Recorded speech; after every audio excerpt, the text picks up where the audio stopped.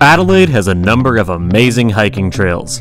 Although one of the best walking trails in Adelaide, if you're interested in spectacular ocean views, is the Hallett Cove Boardwalk, which is also called the Marion Coastal Walking Trail.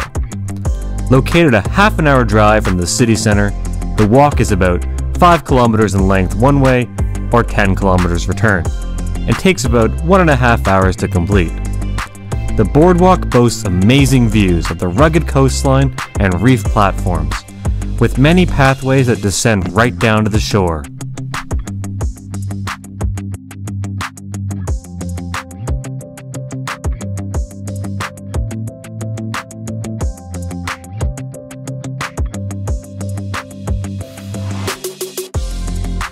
While following the coastline, you'll leave the city and enter the Hallett Cove Conservation Park itself, where you'll be treated to one of Australia's most important geological and archaeological sites. The area was once home to 1,700 Aboriginal artefacts and showcases unique natural features that were formed 280 million years ago during the Australian Ice Age. So join me on an immersive walk as we start in the city, travel the boardwalk, explore the coastline, and take some aerial pictures before diving into natural history.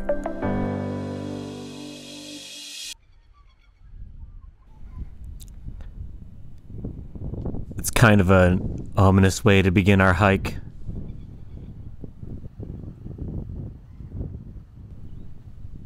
Looks like we're gonna have to do this without any alcohol.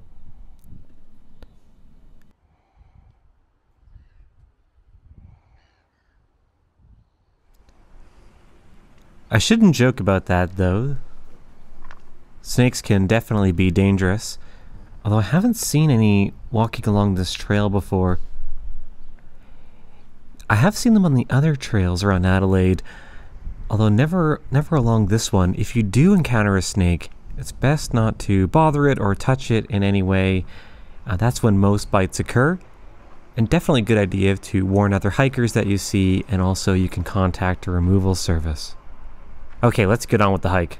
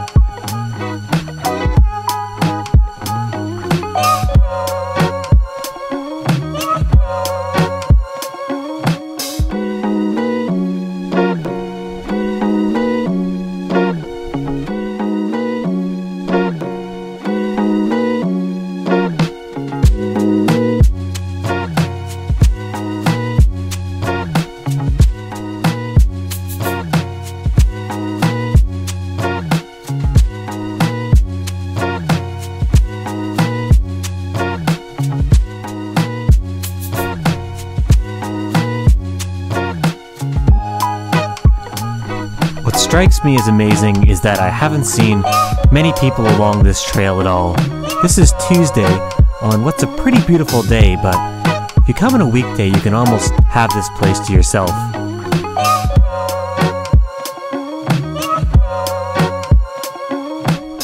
Now coming down here, this looks like the perfect place to explore a little more, maybe have some lunch, and get out the drone and take some aerial pictures and videos.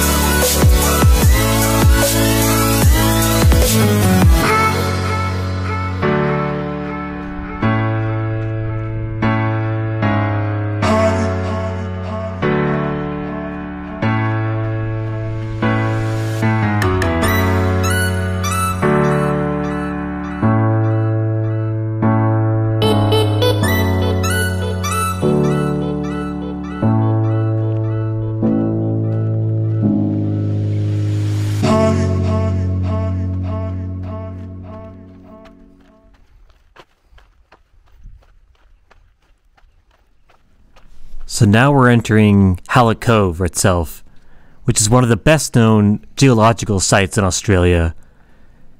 It includes a great interpretive walking trail, as you can see by these signs here, and it describes the cultural and geological heritage of the region, including evidence of the Australian Ice Age some 280 million years ago.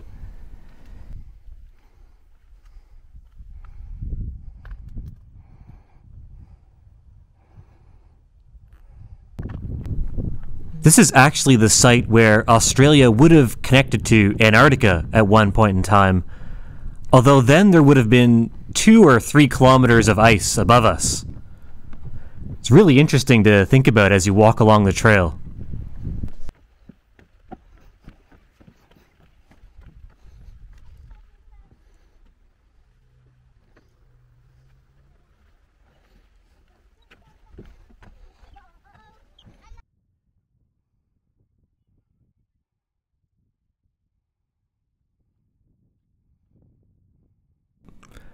There are 2 ways you can go here. I recommend going straight up this hill if you're up to it. It's got an incredible view of the area and it's really worth it.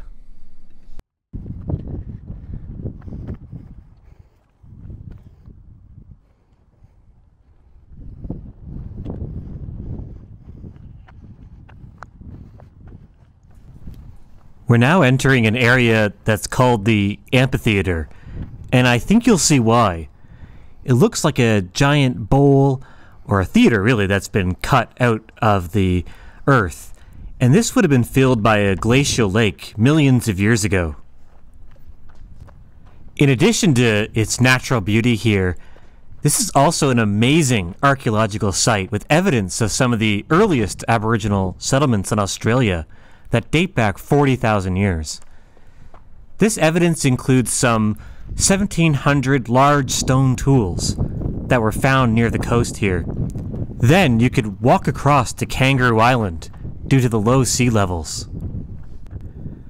This area is also a place of cultural and spiritual significance to the Kaurna people.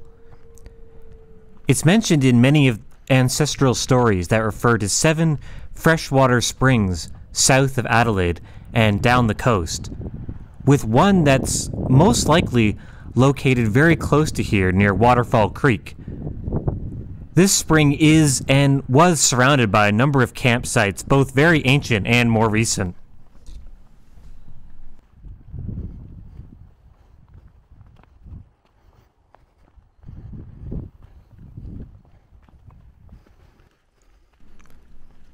Here we are at the Sugarloaf, which is an incredibly distinctive feature of Hallett Cove. The unique red color here would have been caused by iron oxide. You can also see what are distinct layers. The dark red layer at the base of the Sugarloaf was formed by sediments left behind by the glacial lake, whereas the middle white layer consists of light-colored sands that replaced the ice when the glacier melted away about 280 million years ago. And at the very top of the Sugarloaf, you'll notice another change in color that was formed by the topsoils carried by creeks and rivers from the surrounding land and from the Mount Lofty ranges.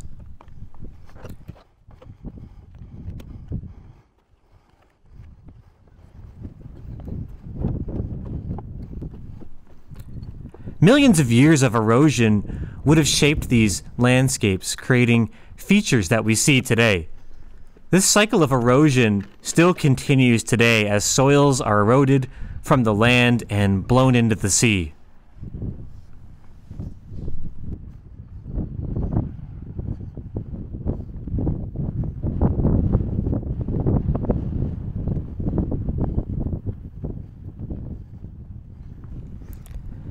Well, this has been such an amazing hike today.